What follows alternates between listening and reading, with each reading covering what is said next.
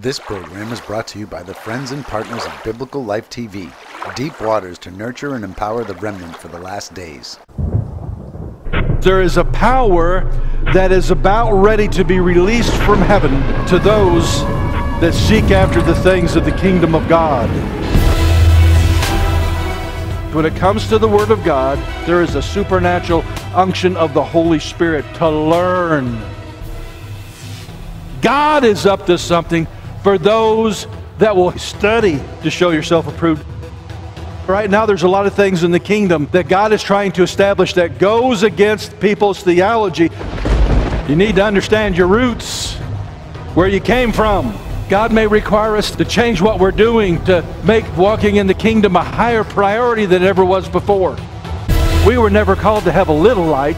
We were called to be ablaze with the fire of God in this generation. Join the remnant from around the world who are empowered by the Word of God to fulfill God's purpose in these last days. God is speaking something different. That is going to be essential in the days ahead, and that's part of this anointing that we have to have. Prepare yourselves for Spirit-filled teaching. Biblical Life TV.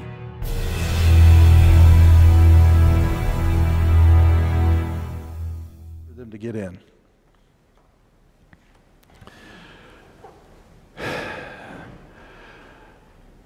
Jesus gave his disciples authority over those moving in the iniquity force, authority over those moving in the power and the influence. Oh, I didn't get to read the best part. Are you ready for this? Dunamis also can be the power and resources rising, or wait a minute, the power and influence which belongs to riches and wealth. How many know that there's two places that the Illuminati and the mystery religions draw power of the earth? They draw it from the iniquity force, and in my second book I deal with how that they're trying to master that iniquity force. It's the power of magic. That power source does not come from Lucifer. We're the batteries stupid enough to yield to sin and to charge up his kingdom. And we begin walking in holiness, we turn that power off. You're no longer going to, I'm no longer going to, last thing I want when the devil looks at me is to neither see an easy button or Duracell on the side of me. I don't want to power his kingdom. But I'm moving in a different power that's not compatible with that power. And the other is the influence that comes with wealth and riches. And so when you look at exousia, saying, okay, They have this power force, but they also control all the money. Jesus just told his disciples, I give you authority, I gave you the on and off switch. Well, that's one the body of Christ needs to learn how to use. And not get caught up in trusting in riches. Oh, that's a whole nother teaching. That may be a book. Getting it right. Let's go to Deuteronomy 28, verses 18 through 20.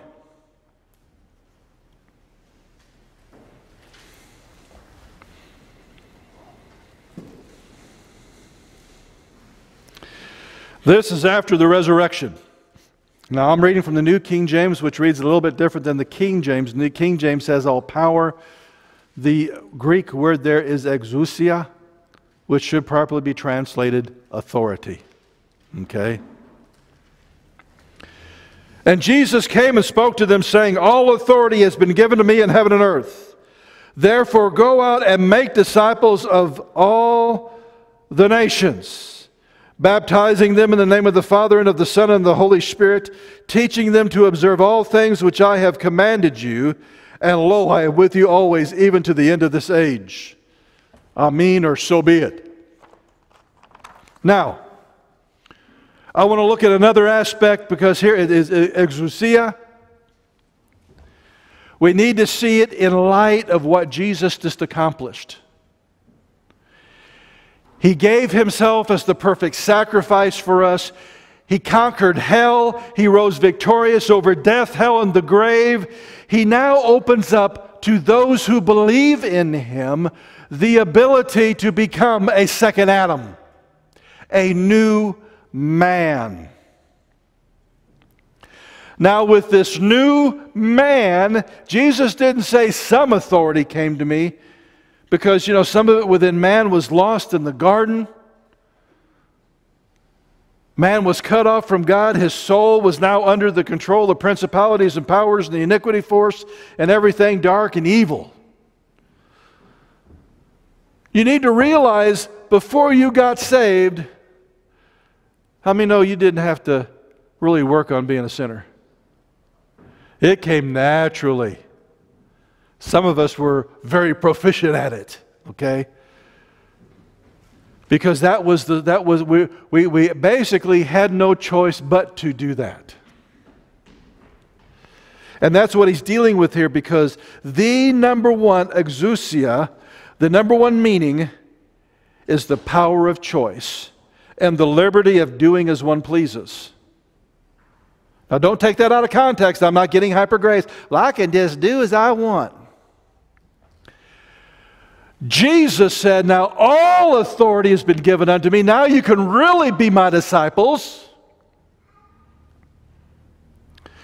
And I've freed you from the iniquity force. I've freed you from the influence of hell. And I'm putting this new nature on the inside of you. And this new nature now has the ability to choose what it wants to do, and has the liberty of doing what it wants to do, not what the old man wants to do. Woo! Now that's grace.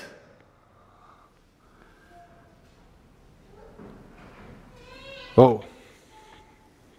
We just started to have fun. The more you move in the new man,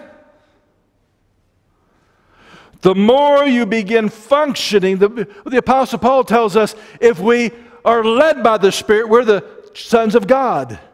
If we walk in the Spirit, we will not fulfill the lustful desires of the flesh. The old man, the new man is of the Spirit. We've already dealt with that Jesus, that new man, referred to the spiritual. First, the physical came, and now the spiritual has come. And now when I begin functioning in this new man, and I am finally free, the shackles have been broken, and I can choose holiness, I can choose godliness, not to get accepted, but because I have been accepted. The more I function in that, the more that I can begin moving in authority for the will of God to be expressed in the earth. Now here's our quandary in this day and this hour, guys. He told us to make disciples of everything that I told you. If I was going to teach everything that came from Jesus, where would I start? Genesis. I would have you, to properly be a disciple, you got to have Moses, you got to have the Gospels, you got to have the new man, and you got to be led by the Spirit of God. Unless you have those four components, you're not His disciple.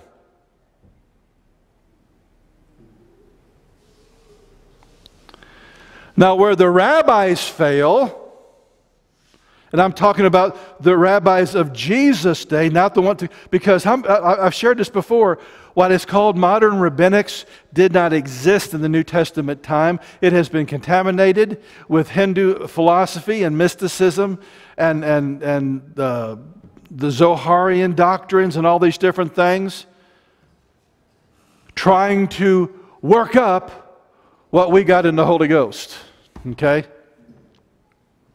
And then most of us don't even know what we got. That's why people like me teach. You got to understand what you have and get that meter stuck off stupid and get it stuck on sanctified.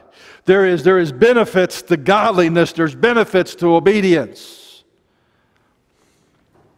I'm preaching to me right now. You all just listen to that and just enjoy it, okay? Because I got to remind myself that. But to truly be a disciple takes those 4 components. And once you have those 4 components, you cannot disciple until you are one.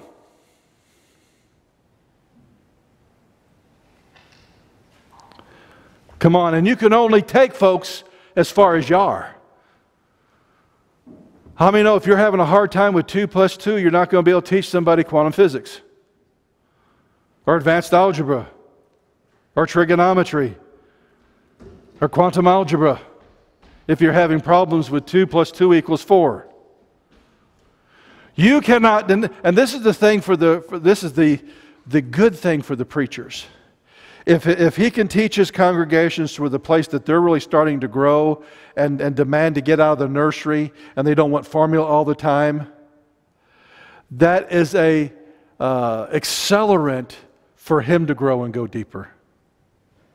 But if all your congregation will let you do is play in the kiddie pool, sometimes you forget how to swim on the deep end.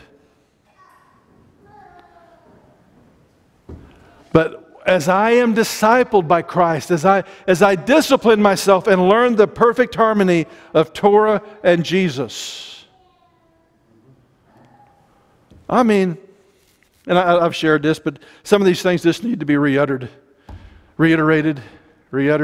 said over and over and over again. The reason that Jesus' ministry was 3.5 years is because the original Torah cycle, as given by Moses, when he handed it to the Levites, and they could only hear the Torah on the 3 feasts that they assembled for, it took 3.5 years to go through the 5 books of Moses. And it was that way from the day that Moses died at 120 all the way to the establishing of the synagogue in Babylon by Ezra and Nehemiah, where they began to meet weekly. And they could hear the Torah read and expounded upon every week. And then it was condensed to a 1-year cycle. So what this means is Jesus gave Moses the Torah, gave them about 1,000 years to really screw it up and misinterpret it and add their own stuff to it. And so it's like, no, you don't get it. Let me come down and show you. And so when you read the Gospels, the first time we read the Gospels is discovering that we need a Savior and His name is Jesus and what He did for us. And after that's been established, when we go back and read the Gospels again, we start noticing how He conducted Himself. How He constantly sought the Father's will, how He disciplined Himself. And Jesus, even when His will in Gethsemane, even when His will, because He began to take on our nature that He was going to crucify on the cross, and His want to didn't want to do what the Father wanted Him to do. So He went and said 3 times, "Is there any way that this cup can pass from me?" What did He say after that? "Your will be done, not mine." What a powerful statement. When I come to the place that I don't want to do what the Word tells me I got to do, what do? Well, let me follow the example of Jesus. But you don't understand what I want to do. I want to do it really bad. Or what I'm trying to avoid, I'm laboring over it. I'm sweating bullets. Yeah, but He sweated blood and still did it. Perfect example. Torah in motion. And so we have the church looking at the example, but they don't know what it was an example of because we've dismissed the Old Testament. You have some of the Hebrew roots folks that get so caught back up in Moses, they forget to look to the example of Jesus, and now they're looking at the rabbis who had it messed up in His day. They've had 2,000 years to mess it up some more. looking to them for insights, when you need to go back to the author and look to him who had the true authority, that taught it with authority like none of them ever could, and his name is Jesus, and he makes the Torah come to life. Why? Because he is the living Torah. And as I begin to be disciplined by his life, disciplined by what the Word says,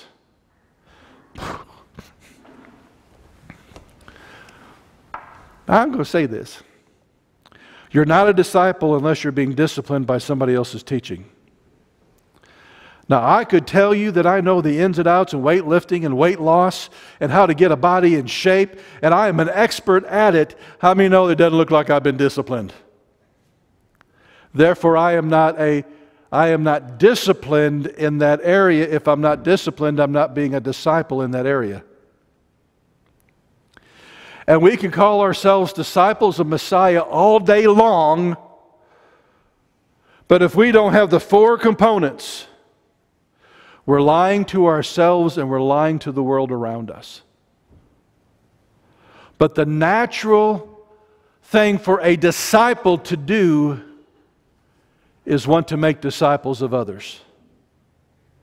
Jesus changed my life. Understanding the full counsel of God's Word has changed my life. The cross and the blood of Jesus has changed my life. Stop getting stuck on stupid and doing the wrong things and asking God to help, and discovering if you do the right things, you're not going to have to cry out for help so much. You know, I realized one day, and that this was years ago, we were talking about, I was with a missionary over in Germany, and we were talking about, the gifts of the Spirit and divine healing and all these different things. And I said, really, if you're really living the Word of God by the power of the Spirit the way that you really need to, a lot of those things you don't need. Because you never find yourself in a position to need them. But they're embedded with us for those who haven't gotten there yet. Some of them haven't even gotten into the kingdom. And he said, I think you're onto something. Now, it took me another 20 years to fully understand what the Spirit of God had come out my mouth when I was in Germany as a kid. I saw it, but I didn't really see it, but now I see it. I think any minister that's ever moved under the anointing, you say things a lot of times that you're not quite there yet, and the Holy Spirit's trying to say, you got more road to go down to get there. And you begin laboring to get there.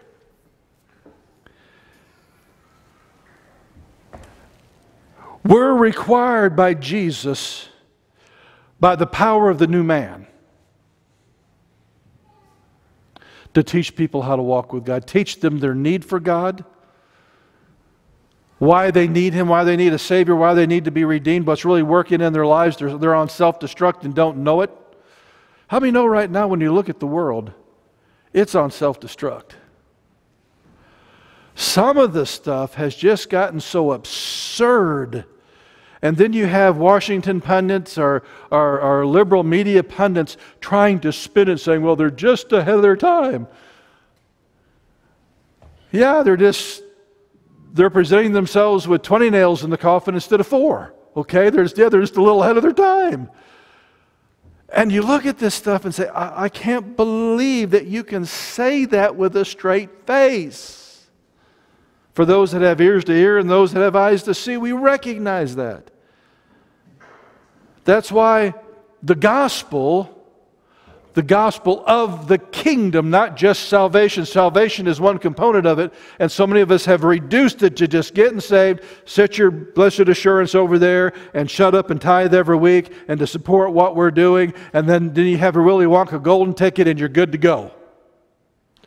That's not the gospel of the kingdom.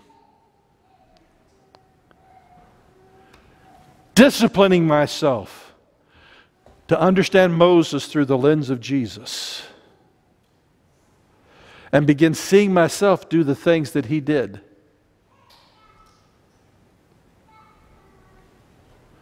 And I'll find I can begin taking the shepherd staff of the kingdom and moving it in the same authority that Jesus moved in it.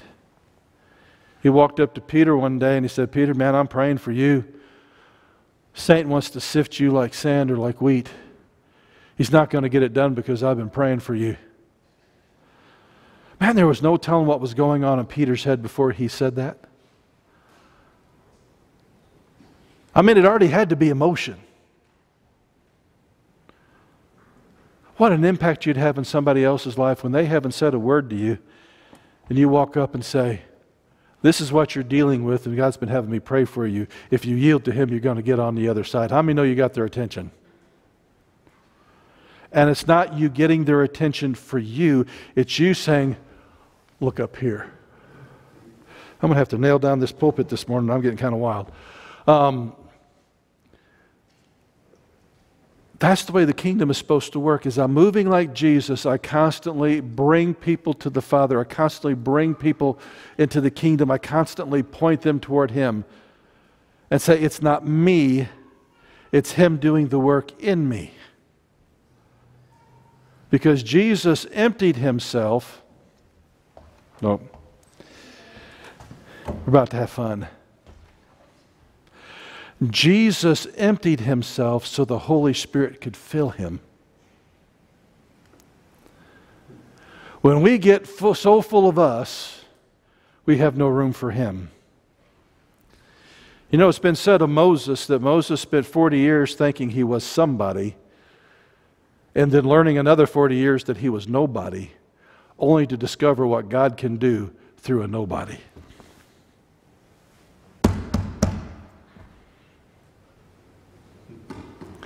Is I take all the garbage and the false doctrines and all the strife that's against the kingdom of God, and I take it and I empty it out. I drive it outside my borders.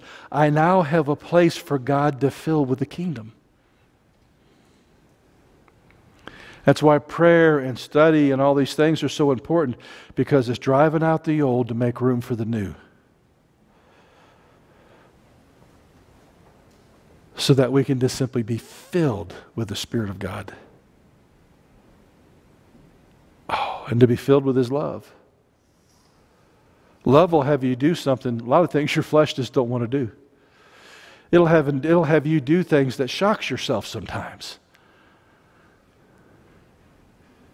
We need to have that kind of love. We need to have that kind of grace on the inside of us. Because God is wanting to do more. It's time to take our belief system up to a whole nother level. It's time to take our commitment to God to a whole nother level. It's time to take our attitudes and to bring them into submission to Christ on a whole new level. And I've got to do it all the time, guys. I'm not telling you that I'm there yet. I'm like the Apostle Paul. I'm not telling you that I have arrived. I'm just on the way.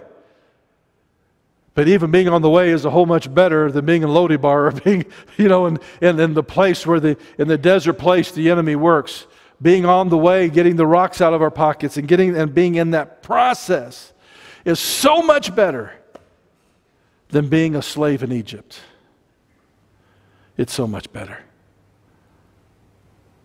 Because when we read the book of Revelation, when we read and understand the book of Revelation, Daniel, what the prophets have said, and I believe that unfolding is either right upon us or soon to be unfolding upon us, I see that God expects a lot. That we've got to raise to the hour. That we've got to quit our games, get serious. And the good news I'm trying to share with you today, Jesus, after He rose from the dead, He gave you the authority to say yes to Him. Yes to the kingdom. But not just yes. You have the right to say no to the devil, to our old desires, to our old ways of doing things. We've got to be honest with ourselves. Now that we're a Christian, if we're doing the same stupid things we used to do and expecting different results, who's deceived? There has to be a change. Be not conformed to this world, but be ye transformed by the renewing of your minds, so that you can prove what is the good, acceptable, and perfect will of God. That's what God wants for us. That's what heaven wants. Father, we just come before you today humbly. Father, we realize this morning that you have given us authority to choose.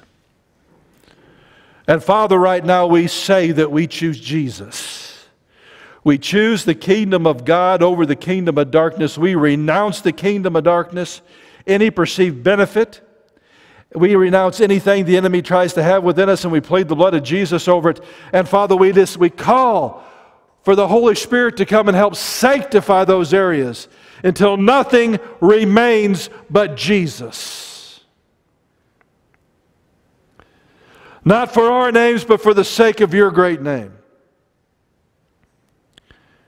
And so that we can be a generation that our hearts are for yours. And that we can be like Jesus in the earth. And that we can make your name famous, revered, and respected among humanity once again, we ask. In Jesus' name. The fallen immortals that rule the kingdom of darkness have enabled the esoteric societies that control this world to nearly fulfill Nimrod's dark directive. They have taken society down the Luciferian rabbit hole into a technological matrix of darkness. But the Almighty will not allow the enemy to bring his demonic forces for the final showdown without raising up one of his own. God is waking up people around the world who are shaking off their techno-sorcery-induced spiritual slumber and are answering heaven's call. There is an end-time empowerment coming for God's remnant, and it is beginning to unfold in our day.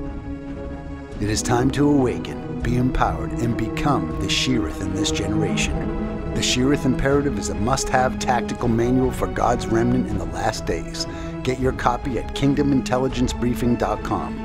That's kingdomintelligencebriefing.com. Hell may have its directive, but heaven has its imperative.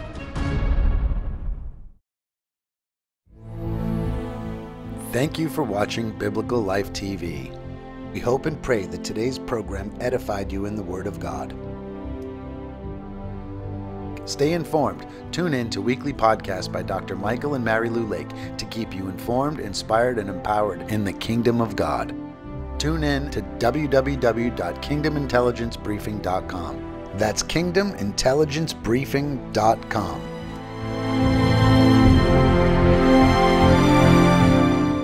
This video was made possible by our partners worldwide.